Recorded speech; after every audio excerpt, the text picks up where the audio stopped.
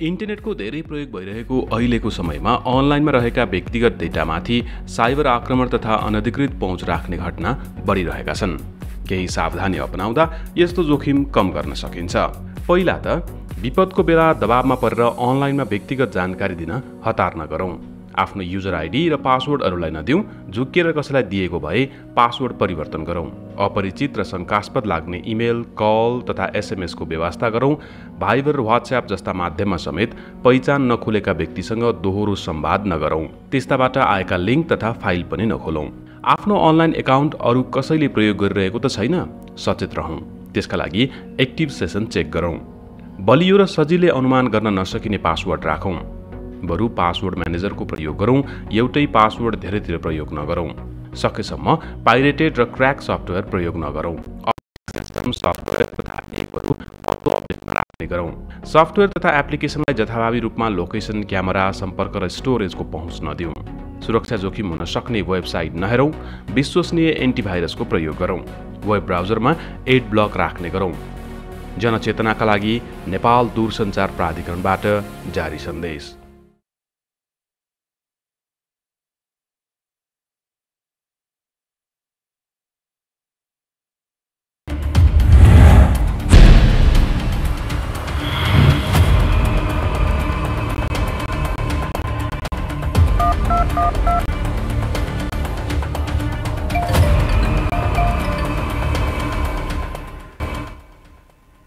दर्शकवृन्द नमस्कार। कार्यक्रम कोभिड हटलाइनको यो विशेष श्रृङ्खलामा तपाईहरू सम्पूर्णलाई हार्दिक स्वागत छ। म किशोर निरुला।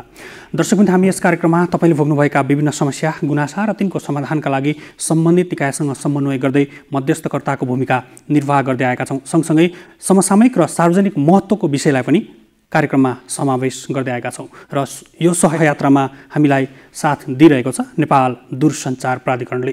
दर्शकवृन्द, आज पनि हामीलाई प्राप्त भएका विभिन्न खालका गुनासा, सार्वजनिक महत्त्वका विषय र समसामयिक विषयलाई पनि लिएर कार्यक्रममा उपस्थित भएका छौँ। कार्यक्रमको सुरुवातमा तपाईँले गुनासो गर्ने टेलिफोन नम्बर यति बेला तपाईँलाई हामी जोड्न चाहन्छौँ र हाम्रो सम्पर्क माध्यम रहेको छ 98 427 49 075। यो नम्बरमा भाइबर पनि उपलब्ध छ। 24 घण्टा खुला छ। तपाईँले आफ्ना समस्या, गुनासा र जिज्ञासाहरू हामीलाई पठाउन सक्नुहुन्छ। त्यसैगरी यदि तपाईँ फेसबुक प्रयोगकर्ता हुनुहुन्छ भने एनटिभी रेस्पोन्स हाम्रो फेसबुक पेज हो। यहाँ पनि तपाईँले आफ्ना गुनासाहरू पठाउन सक्नुहुन्छ। त्यसैगरी अर्को सम्पर्क माध्यम रहेको छ एनटिभी कोभिड19 response@gmail.com। आफूलाई सहज हुने सम्पर्क माध्यमहरूमा तपाईँका जिज्ञासा, गुनासा र समस्याहरू हामीलाई पठाउन सक्नुहुन्छ। हामी सम्बन्धित निकायसँग खबरदारी गर्नेछौँ र तपाईँका समस्याहरू त्यहाँसम्म पुर्याउनको लागि पहल गर्नेछौँ। सेतुको रूपमा काम गर्नेछौँ, पुलको रूपमा काम गर्नेछौँ। नेपाल टेलिभिजनले यो कार्यक्रम तपाईँहरूकै समस्या समाधानका लागि सुरु गरेको हो र हामी हरेक आइतबारदेखि शुक्रबारसम्म 12:30 बजेदेखि 1 बजीसम्म र शनिबारका दिन 11:30 बजेदेखि 12 बजेसम्म यो कार्यक्रम लिएर उपस्थित हुन्छौँ। दर्शकवृन्द, आज कार्यक्रममा समावेश गरिएका विषयवस्तुहरू यहाँलाई जानकारी गराउन चाहन्छु। विशेष गरी हिजोबाट नेपाल प्रवेश गरेको सलह किराको बारेमा आज हामी चर्चा गर्दैछौँ, छलफल गर्दैछौँ र बहस पनि गर्दैछौँ। यो विषयमा विज्ञहरूले नेपालमा सलह किरा 1% पनि आउने सम्भावना छैन भनेर भनिरहँदाखेरि हिजोबाट नेपालको विशेष गरी प्रदेश नम्बर 5 र प्रदेश नम्बर 2 क्षेत्रबाट नेपालमा प्रवेश गरिसकेको छ र धेरैजसो कृषि बालीमा यसले असर गर्न थालिसकेको भन्ने पनि समाचारहरू प्राप्त भइरहेका छन्। यो विषयमा आज हामी विशेष रूपमा चर्चा गर्दैछौँ। त्यसैगरी अर्को गुनासो विशेष गरी यो रसुवा जिल्लाको हो र रसुवा जिल्ला 77 जिल्लामध्ये अन्तिम कोरोना सङ्क्रमित जिल्ला बन्न पुगेको छ। हिजो मात्र 9 जना व्यक्तिहरू रसुवा जिल्लामा सङ्क्रमित भेटेका छन्। यो विषयमा पनि उक्त जिल्लाका प्रमुख जिल्ला अधिकारीसँग हामी कुराकानी गर्दैछौँ। त्यसैगरी अर्को एउटा विषय हामीले केही दिन अगाडिको कार्यक्रममा प्रस्तुत गरेका थियौँ, तर हामीलाई एउटा एक्सक्लुसिभ भिडियो पनि प्राप्त भएको छ। यो झापाको मेचीनगर नगरपालिका वार्ड नम्बर 2 र 3 क्षेत्रमा नदीजन्य ढुङ्गा बालुवा गिटी उत्खनन भइरहेको भनेर एउटा भिडियो प्राप्त भएको छ। यो विषयमा आज हामी सम्बन्धित अधिकारीसँग कुराकानी गर्दैछौँ र एउटा भिडियो पनि तपाईँहरूलाई एक्सक्लुसिभ रूपमा देखाउँदैछौँ। र पहिलो विषयवस्तुतर्फ यहाँलाई यति बेला हामी जोड्न चाहन्छौँ। विशेष गरी मुलुकको अन्न भण्डार मानिने प्रदेश नम्बर 2 र 5 क्षेत्रमा सलह किरा विशेष गरी शनिबार बेलुकाबाट प्रवेश गरेको भन्ने समाचारहरू आइरहेको छ। बाली नष्ट गर्ने यो किराले ठुलो मात्रामा यसले क्षति गराउने र कृषि बालीमा ठुलो असर पार्ने भनेर विज्ञहरूले बताउँदै पनि आएका छन्। र यो विषयमा कुराकानी गर्नको लागि यति बेला हाम्रो प्रत्यक्ष सम्पर्कमा कृषि विभागका पूर्व महानिर्देशक तथा कीट विज्ञ डाक्टर डिलिराम शर्मा प्रत्यक्ष सम्पर्कमा हुनुहुन्छ। स्वागत छ यहाँलाई कार्यक्रममा। धन्यवाद। सुन्नुभएको छ यहाँले मलाई? हजुर सुनेछु, धन्यवाद। हजुर, विशेष गरी अब तपाईँहरूसँगै र अन्य विज्ञहरूसँग पनि कुरा गर्दाखेरि नेपालमा सलकिरा आउँदैन, 1% पनि यो सम्भावना छैन भनिरहँदा नेपालमा त सलकिरा आयो त अब के गर्ने होला? अब हाम्रो अनुमान त मिलेन। एकदम राम्रो हो, तपाईँले राम्रो कुरा सोध्नुभयो। हिजोबाट नेपालमा सलकिरा भित्रिएको छ। केही किराहरू बारा साइडमा र केही किराहरू चाहिँ गोरखपुर हुँदै हाम्रो रूपन्देही र कपिलवस्तुमा समेत यो किरा भित्रिएको छ। यसभन्दा अघि चाहिँ हामीले नै यो सलकिरा आउने चाहिँ चान्स चाहिँ एकदमै न्यून छ भनेर भने आएकै हो। यसको मुख्य कारण के छ? सलकिरा भनेको जहिले पनि यो हावाको डिरेक्सनमा चाहिँ उड्ने गर्छ र बर्सात सुरु हुन थालेको हुनाले नेपालमा र हाम्रो चाहिँ मनसुन चाहिँ बे अफ बङ्गालबाट उठ्ने र बे अफ बङ्गाल भनेको पूर्वतिर रहेको र उताबाट उठ्ने र पश्चिमतिर जाने भएको हुनाले जहिले पनि हावा चाहिँ पूर्वबाट पश्चिम जाने भएको हुँदा अब यो किरा पश्चिम र दक्षिण भएकोले पूर्वबाट पश्चिम हावा हुँदा यो किरा आउने सम्भावना न्यून छ भनेर हामीले भनिआएको। तर के भइदियो भनेपछि अस्ति चाहिँ तपाईँको शुक्रबार र शनिबार, हिजो शनिबार र शुक्रबार र बिहिबार दिउँसादेखि के भइदियो भने यो हावाको डिरेक्सन एकैचोटि चेन्ज भयो। के भइदियो भनेपछि चाहिँ दक्षिणबाट उत्तर र पश्चिमबाट पूर्व हावा सञ्चालन भयो र त्यो बेलामा यो किराहरू बिहारसम्म आइसकेको थियो, कुशीनगरसम्म। भारतको कुशीनगर, गोरखपुर, सिद्धार्थनगरतिर यो किराहरू आइसकेको थियो र त्यहाँ नै अपरेसनमा थियो। भारत सरकार चाहिँ यो किराको कन्ट्रोलको अपरेसनमा थियो र अपरेसन गर्दाखेरि बाँकी भएका किराहरू, जुन मरेनन् किराहरू, ती बाँकी भएका किराहरू स्प्लिट भएर छुट्टिएर चाहिँ यो नेपालतिर फर्कियो, किनभने त्यताबाट हावा जस्तो यसमा त यस्तो पनि भनिएको थियो नि हैन, प्री मनसुनको समयमा मात्रै यो सलकिरा सक्रिय हुन्छ। अब विशेष गरी नेपालको कुरा गर्दाखेरि अब प्री मनसुन सकिसकेको अवस्था छ, नेपालमा मनसुन भित्रिसक्यो, अब सलकिरा आउँदैन भन्ने भन्दा थियो नि। हामी त मनसुनमा प्रवेश गरिसक्यौँ अस्ति जेठ 30 गतेबाट। एकदम राम्रो कुरा सुन्नुभयो तपाईँले। हामीले यो पनि भनेका थियौँ कि यो किरा अलिकति छिटै आयो भनेर है। यो किरा के थियो, जुनबाट सुरु हुन्थ्यो भारतमा र पाकिस्तानमा, तर यो वर्ष चाहिँ यो किरा मेबाट सुरु भयो है। त्यो भएकोले पनि यो किरा चाहिँ अब मनसुन चाहिँ सुरु भइसकेर अब यदि अब त हाम्रो मनसुन त सुरु भइसक्यो, नेपालमा आइसक्यो मनसुन। यो बेलामा यो किरा आउँदैन थियो, तर चाहिँ के भयो भनेपछि यो किरा चाहिँ सुरुदेखि नै चाहिँ किरा चाहिँ यो 15-20 दिन अगाडिदेखि नै किरा चाहिँ फैलिन सुरु भएको हुनाले यो किराले चाहिँ अब नेपालतिर चाहिँ हावाको डिरेक्सनले गर्दा असरको कुरा गरिरहँदाखेरि अब नेपाल प्रवेश गरेको 2 दिन भयो। अब यसको असर कस्तो रहला, नेपालमा यो कहिलेसम्म रहला, यसको असरहरू कतिसम्म हुन सक्छ, हामीले कति क्षति बिहोर्नु पर्ला, केही छ अनुमान गर्न सकिन्छ यो? हजुर एमा के भन्न सकिन्छ भने पहिलो कुरा कस्तो किरा आएको छ भन्ने कुरो चाहिँ अलिकति चाहिँ हामीले चाहिँ अलिकति त्यसलाई चाहिँ यसका फोटोहरू हेरेका छौँ होइन। बाह्रमा आएका र भैरवमा आएका किराहरूको फोटो हेर्दा के छ, यहाँ चाहिँ दुईवटा चाहिँ स्टेजका किराहरू भित्रिएका छन्। एउटा चाहिँ के स्टेज भने होपर भन्छौँ हामीले, त्यो चाहिँ अब बच्चा किराहरू र अर्को किरा भनेको चाहिँ माउ किराहरू होइन। भनेको चाहिँ के भनेपछि तपाईँको चाहिँ बच्चा किरा भन्नाले चाहिँ गुलाबी रङका किरा छन् र त्यो चाहिँ वयस्क भएपछि पहेँलो हुन्छ क्या यो किराहरू, र दुवै रङका किराहरू छन्। र त क्षतिको कुरा गर्नुहुन्छ भने हेर्नुहोस्, यो ठुलो स्वाम नेपालमा आएको छैन, त्यति साह्रो डराइहाल्नु पर्ने यहाँका सम्पूर्ण बालीहरू सखाप गर्ने किसिमको चाहिँ किरा यो अहिले आएको छ नेपालमा। यो एउटा स्प्लिट भएर एउटा सानो टुकुडी भन्छ नि, सानो ग्रुप आएछ के। एउटा ठुलो ग्रुपमा के हुन्छ भने मैले अघि नै अस्ति तपाईँलाई भनेको थिएँ कि 4 करोडदेखि 8 करोडसम्मको किरा हुन्छ एउटा ग्रुपमा है। अब हामी कहाँ आएको चाहिँ अब ग्रुप भनेको 2-4 लाख 5 लाखसम्मको ग्रुपमा छ कि किराहरू है। अब भन्न त यस्तो पनि हुन्छ, जस्तो स्प्लिट ग्रुप आयो भन्नुभयो, तर तराईमा मात्रै पाइन्छ, गर्मी ठाउँमा मात्रै बस्छ यो भनिरहँदाखेरि अब पहाडमा पनि प्रवेश गरेको भन्ने कुरा समाचारहरू आइरहेका छन् होइन। अब यसले फेरि अर्कोतिर होला कि हाम्रो अनुमान फेरि नमिल्ने हो कि? एकदम तपाईँ सही कुरा गर्नुभयो। के छ भने यो टेम्परेचर हाई भएपछि यो किरा चाहिँ अलिकति बढी यसको वृद्धि पनि हुन्छ, यसलाई सजिलो पनि हुन्छ होइन, उड्नलाई खानलाई हरेक कुरा गर्नको लागि। अब अहिले चाहिँ हामीका टेम्परेचर हाई नै छ, पहाडमा पनि हाई नै छ अलिकति टेम्परेचर अहिले होइन, 28 त पुगेकै छ। त्यो हिसाबले चाहिँ यो खास गरेर चाहिँ अब यो किरा त पहिलो नौलो किरा हो नि नेपालको लागि त है, नेपालको लागि नौलो किरा हो। तर विज्ञहरूको कुरा अनुसार के थियो भने यो ठुल्ठुलो फाँटमा मात्र यो किरा लाग्छ होइन, यो तराईमा मात्र हुन्छ, यो पहाडतिर हिमालतिर यो किरा हुँदैन भन्ने थियो। तर अहिले हाम्रो चाहिँ अब यो पाल्पासम्ममा पनि यो किरा भित्रियो भनेर चाहिँ खबरहरू आइरहेको छ है। तर खोजहरूमा चाहिँ जहाँ गर्मी हुन्छ त्यहाँ त यो किरा लाग्ने नै छ, तर माथि चिसो ठाउँमा चाहिँ यो जाँदैन। तर जे भए पनि यो किराको टुक्री चाहिँ सानो छ यसलाई चाहिँ यसले चाहिँ धेरै नोक्सान पुर्याउँदैन, तर नोक्सान पुर्याउँदैन भन्दैमा चाहिँ फेरि चुप लाएर बस्न मिल्दैन। अब जस्तो यसको न्यूनीकरणको लागि जस्तो अब व्यक्तिगत प्रयास के हुनसक्छ? अब सरकारले गर्ने त आफ्नो ठाउँमा छ, तर यसमा त बढी महत्त्वपूर्ण भूमिका त व्यक्तिकै देखिने भयो, समुदायकै देखिने भयो होइन?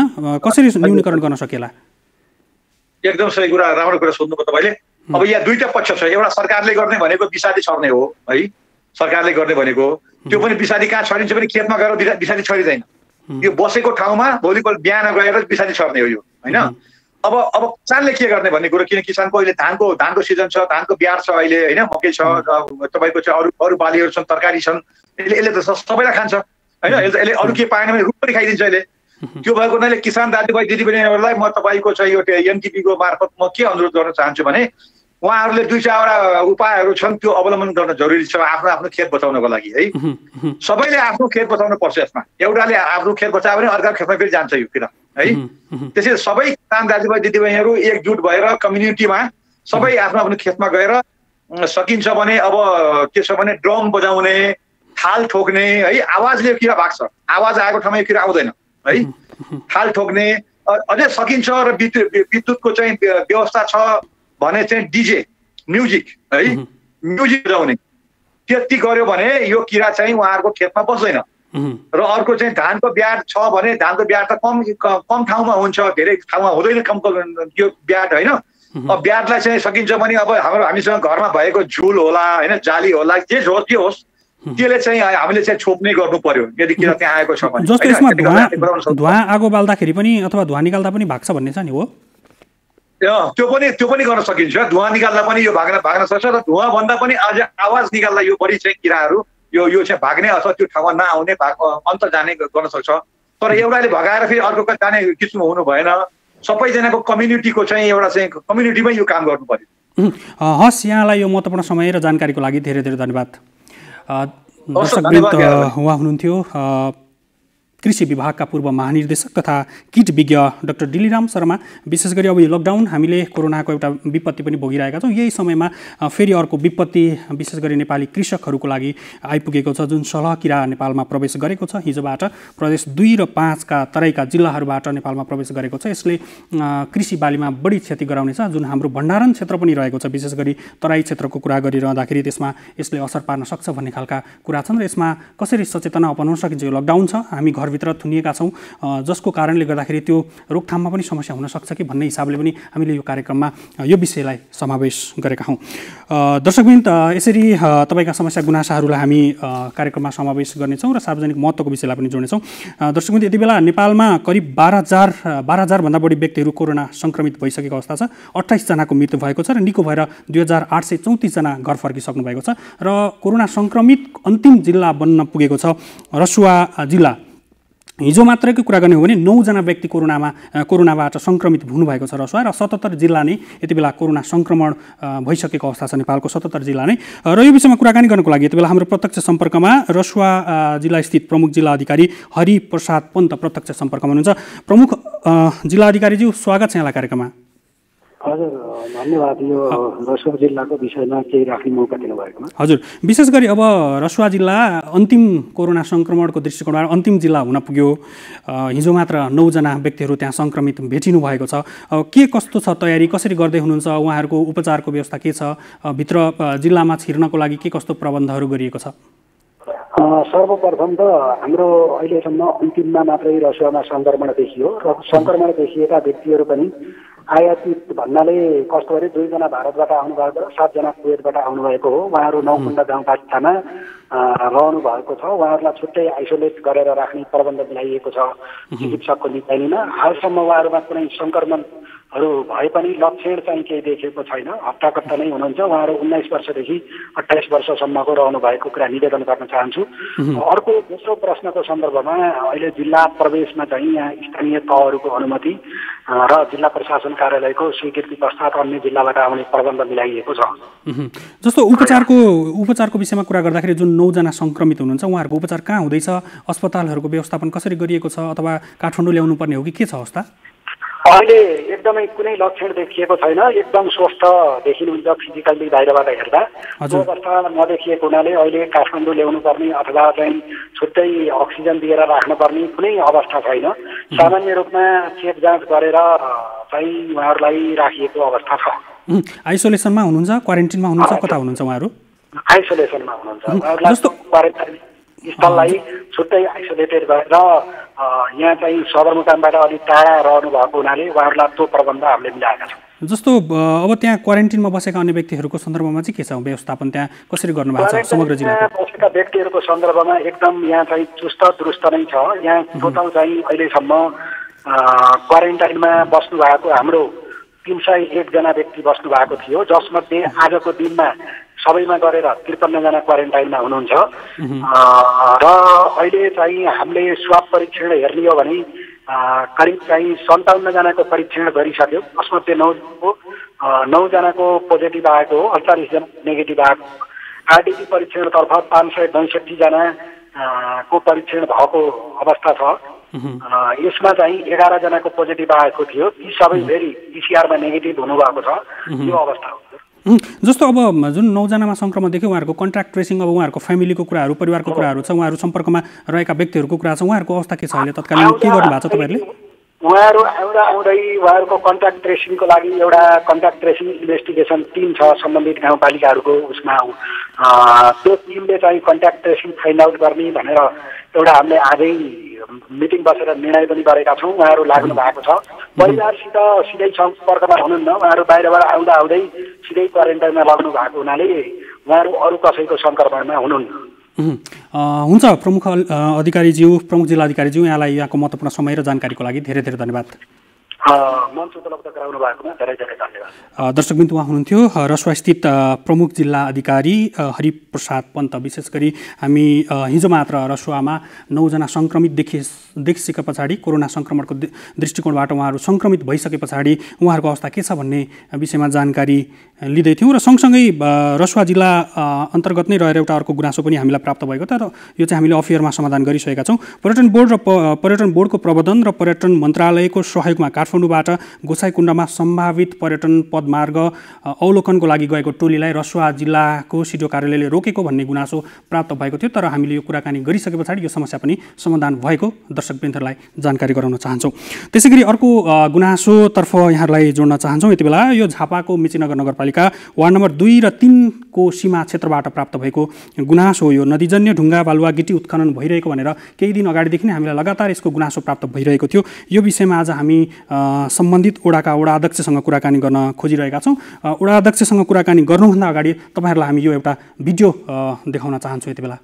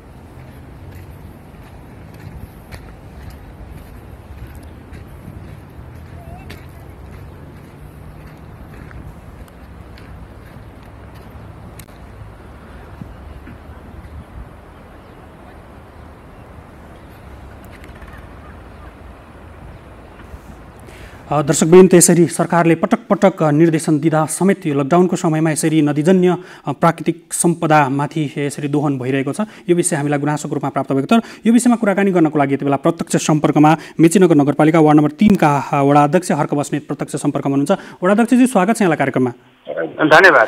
विशेष गरी अब यो गुनासोहरू केही समय अगाडिदेखि नै लगातार रूपमा आइरहेका छन् तपाईँको नगरपालिकामा, र हामीले केही बुझ्दाखेरि त्यहाँ अनाधिकृत रूपमा यसरी काम भइरहेको छ भन्ने छ होइन। तपाईँको वार्ड र सँगसँगै नजिकैको अर्को वार्ड नम्बर 2 मा पनि यो कुराहरू भइरहेको छ भन्ने जानकारी प्राप्त भएको छ। अब यो समस्यालाई कसरी समाधान गर्न सकिएला, के गर्दै हुनुहुन्छ तपाईँहरूले यो समाधानका लागि? अब यो चाहिँ यस साल चाहिँ ठेकेदारहरूलाई लगाएर ठेकेदारहरूले अनियमित तरिकाले काम गरेको होइन, र अहिले चाहिँ अब ठेकेदारहरूको असार लागेपछि बन्द भएर अहिले चाहिँ बन्द छ। र यसपालिदेखि सरकारले प्रदेशको एउटा नीति चाहिँ एक ठाउँमा डम्पिङ गर्ने र त्यसबाट चाहिँ पछि चाहिँ बिक्री गर्ने भन्ने एउटा नीति आएको छ होइन।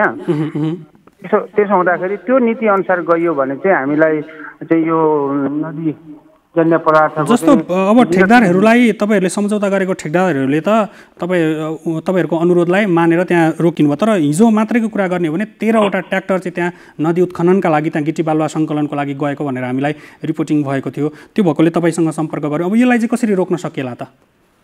अब यसलाई चाहिँ हामीले पटक पटक प्रहरीहरूसँग जानकारी गराइरहेका छौँ, यसरी यो नदीमा चाहिँ सुरक्षा दिनु पर्यो भनेर।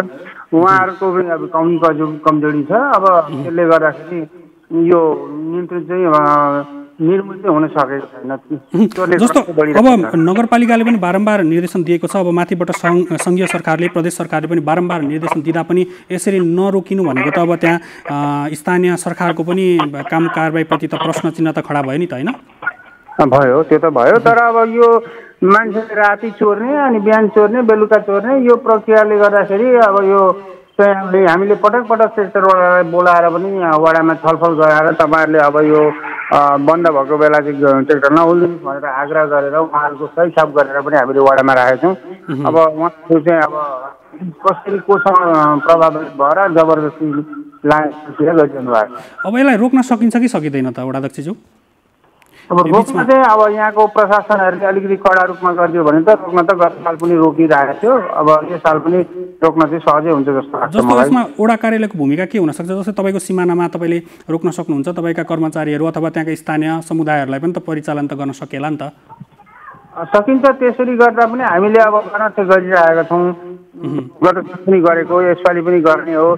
तर पटक पटक गर्दा पनि उनीहरू चाहिँ अब राति बिहान बाढी आउने अनि ढुङ्गा निकालिदिने अनि ढुङ्गा अन्यत्र लानलाई उनीहरू बिहान राति अब त्यसरी चोर्ने कार्य गरिरहेछन्। अब यसको लागि चाहिँ हामीले अब एकचोटि ट्र्याक्टरवालालाई फेरि पुनः बोलाएर अब हामीले भएन भने हामी आफै पनि जनप्रतिनिधि 5 जना छौँ, कर्मचारी लगाएर चाबी खोजिने काम गरेर पनि यसलाई चाहिँ रोकथाम गर्ने चाहिँ मेरो भएको छ। हस्, यहाँको यो महत्त्वपूर्ण समय र यो प्रतिबद्धताका लागि पनि धेरै धेरै धन्यवाद।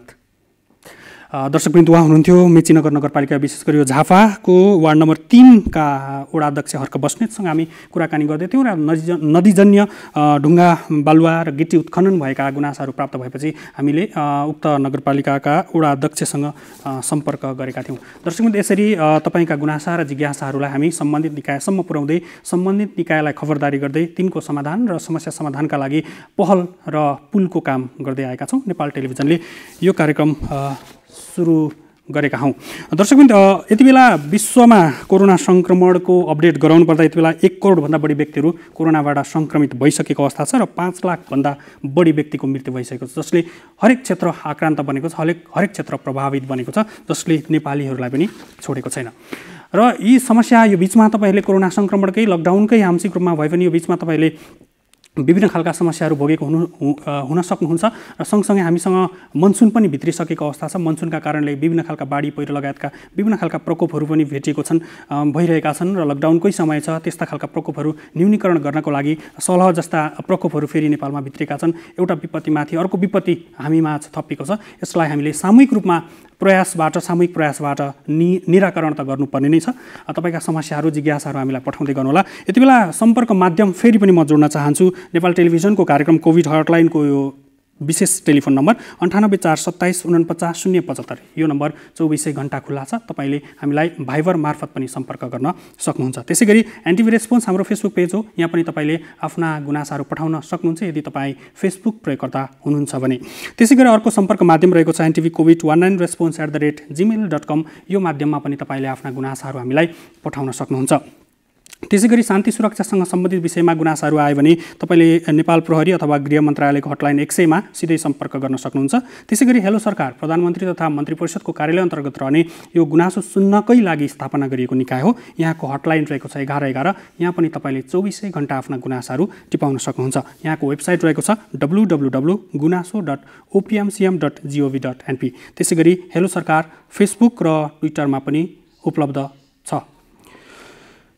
वाणिज्य आपूर्ति तथा उपभोक्ता संरक्षण विभागको हटलाइन 1137 रहेको छ। यहाँ पनि तपाईले दैनिक उपभोग्य वस्तुसँग सम्बन्धित विषयमा तपाईका जिज्ञासाहरू र गुनासाहरू टिपाउन सक्नुहुन्छ। त्यसैगरी स्वास्थ्य तथा जनसङ्ख्या मन्त्रालयको हटलाइन 1115 रहेको छ। यहाँ पनि स्वास्थ्य तथा अन्य विषयमा तपाईका गुनासाहरू रहेका छन् जुन स्वास्थ्यसँग सम्बन्धित छन् भने तपाईले त्यहाँ पनि टिपाउन सक्नुहुन्छ। वैदेशिक रोजगारसँग सम्बन्धित विषयहरू यति बेला विदेशबाट नेपालीहरूलाई फर्काउने क्रम पनि जारी छ र विभिन्न खालका समस्याहरू हामीलाई पनि आउने गरेका छन्। तपाईले सिधै सम्पर्क गर्न सक्नुहुन्छ। 1141 त्यहाँको हटलाइन रहेको छ र महानिर्देशक कुमार दाहालले आफ्नो टेलिफोन नम्बर पनि दिनुभएको छ 985110 88 715। त्यसैगरी संघीय मामिला तथा सामान्य प्रशासन मन्त्रालयले प्रत्येक प्रदेशमा सम्पर्क व्यक्तिहरू तोकेको छ जुन पास लगायतका अन्य विभिन्न खालका राहतका समस्याहरू यदि भयो भने तपाईले सम्पर्क व्यक्तिहरूलाई सिधै सम्पर्क गरेर आफ्ना गुनासा र जिज्ञासाहरू राख्न सक्नुहुन्छ। ती सम्पर्क व्यक्ति र माध्यमहरू हामीले टेलिभिजन स्क्रिनमा डिस्प्ले गरिरहेका छौँ। दर्शकवृन्द यति बेला सलक्रिया केही विषयलाई अलिकति म फेरि जोड्न चाहन्छु। नेपाल प्रवेश गरेको र कृषिमा यसले ठुलो क्षति गराउन सक्ने भनिएको छ र हामी आगामी कार्यक्रममा कुनै कार्यक्रमलाई कृषि विशेष बनाउने पनि प्रयत्न गर्ने प्रतिबद्धता यहाँहरूमाझ व्यक्त गर्न चाहन्छु। दर्शकवृन्द यसरी तपाईँका समस्या गुनासाहरू राख्ने क्रम र विभिन्न प्रतिनिधि समस्याहरूलाई प्रस्तुत गर्ने क्रम आजको कार्यक्रमको सकिएको छ। हामी सबैलाई बिदा दिनुहोस्। भोलि फेरि आउँछौँ। जहाँ हुनुहुन्छ त्यहीँ सुरक्षित रहनुहोला। हस्त नमस्कार।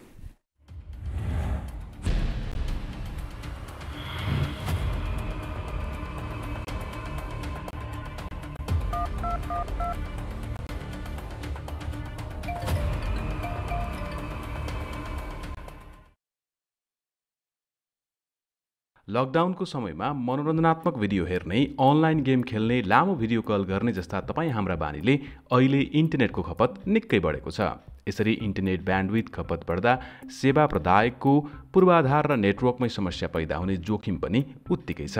जोखिम बढ्दै जाँदा इन्टरनेट सेवा नै अवरुद्ध नहोला भन्न सकिन्न। त्यसैले अहिलेको जटिल अवस्थामा इन्टरनेटको बुद्धिमत्तापूर्ण प्रयोग तपाईँ हाम्रो दायित्व पनि हो। यस्तै किसिमको जोखिमलाई मध्यनजर गर्दै युट्युब, डिज्नी, नेटफ्लिक्स जस्ता माध्यमले लकडाउन अवधिभरका लागि भिडियोको गुणस्तर घटाएर ब्यान्डविथ खपत सीमित गर्ने प्रयास गरिरहेका छन्। जिम्मेवार प्रयोगकर्ताको रूपमा तपाईँ हामीले पनि निम्न कुरामा ध्यान दिएर इन्टरनेट अवरुद्ध हुने जोखिम घटाउन सक्छौँ। प्राथमिकता अनुसार मात्र इन्टरनेट प्रयोग गरौँ। मनोरञ्जनकै लागि निकै लामो समय भिडियो कन्टेन्टमा इन्टरनेट प्रयोग नगरौँ। सकेसम्म अनलाइन भिडियो गेम नखेलौँ। लाइट भर्सनका एप्सको प्रयोग गरौँ। ठुला साइजका फाइलहरू दिउँसो 12 बजेदेखि 2 बजेको बीचमा र राति 9 बजेपछि मात्र डाउनलोड गर्ने बानी बसालौँ। धेरै व्यक्तिलाई इन्टरनेट सेयर नगरौँ। इन्टरनेटको तार, राउटर र सेटिङ नचलाऊ। अनलाइन गीत सुन्ने बानी छ भने डाउनलोड गरेर सुन्ने गरौँ। आफूले प्रयोग गरिरहेको डिभाइसको सेटिङमा गएर डाटा युजेजलाई कम गरौँ। इन्टरनेटमा बिताउने समय घटाएर घर परिवारसँग रमाऊ। इन्टरनेट, भिडियो र ओटिटी सेवाका लागि HD को साटो SD क्वालिटीमा जोड दिउँ। इन्टरनेट सेवा नियमित राख्न प्रयोगकर्तासँगै सेवा प्रदायकले उत्तिकै जिम्मेवार हुन जरुरी छ। अनावश्यक सञ्चालन र मर्मत कार्य रोक्ने, अनावश्यक क्षेत्र र नियमित प्रयोगकर्तालाई भन्दा अस्पताल, मिडिया, टेलिमेडिसिन, अनलाइन शिक्षा जस्ता क्षेत्रलाई बढी प्राथमिकता दिने, भोइस कल, भिडियो कन्फरेन्सिङ जस्ता आइपीहरूलाई प्राथमिकता अनुसार वर्गीकरण गर्ने र अनावश्यक इन्टरनेट प्रयोगको पहिचान गरी सेवा प्रदायकले इन्टरनेट खपतको व्यवस्थापन गर्न सक्छन्। यसरी इन्टरनेटको खपतलाई व्यवस्थित गरी आफू पनि र अरूलाई पनि निरन्तर इन्टरनेट प्रयोग गर्न सहयोग गरौँ। जनचेतनाका लागि नेपाल दूरसञ्चार प्राधिकरणबाट जारी सन्देश।